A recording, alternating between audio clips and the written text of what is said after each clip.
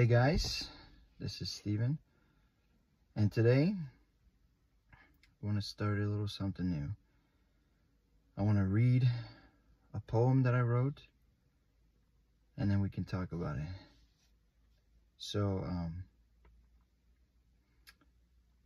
it's about Barabbas. I don't know how many of you guys know that much about Barabbas. I know that he's a character in the Bible, and when Jesus is about to be crucified, Pilate brings out two people, and he says, because we have the custom before the Passover to release a prisoner to you, I'm going to bring out to you, should I release Jesus, who you guys call the Christ, is what he said, or, and they're like, no, crucify him. He's like, would you prefer me to release Barabbas or whatever? He brings those two prisoners out, Jesus, who had done nothing wrong.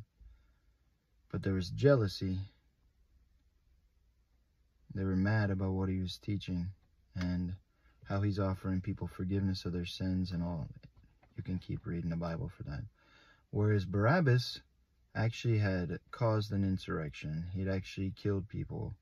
He was a criminal. He deserved a death penalty. And so he says, you can choose Jesus or Barabbas. And they said, give us Barabbas, set him free. And then what should I do with Jesus? And they say, crucify him.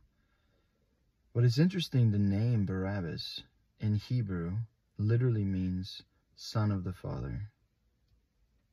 Let that sink in.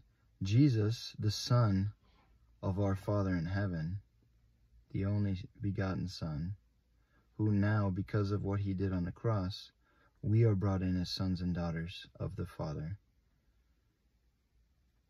He was replaced. He took Barabbas' place. Barabbas, son of the Father, was substituted. Jesus, the Son of the Father, took his place. So in light of this, I'm going to read this poem that I wrote. On crosses beside the Lord, two thieves were hung. They deserved what they had gotten. Nothing wrong had Jesus done. One thief rebuked the other. Don't you fear God? We're guilty before him. He is unjustly smitten. They had brought out Barabbas. A murderer was traded. A criminal and insurrectionist, a life truly jaded. Jesus, God's only Son, righteous, he'd done no wrong, was traded for this sinner, hung on a cross, he didn't belong. But oh, now I see, Barabbas is me. I'm the sinner set free, while he hung on a tree. That's true for all of us. I am Barabbas. You are Barabbas. If you receive the gift of being set free, of being released from all the sins that we have done wrong, everything that we have done that we deserve death, where Jesus, Yeshua, does not deserve it. He freely offered his life. He said, nobody takes my life, but I offer it freely. So we can have that choice, that chance to say, yes, I'll let you take my place. And we become sons and daughters of the Father because he already offered his Son, the Son of the Father. Will you receive him today? If you will, join with me in saying, I am Barabbas.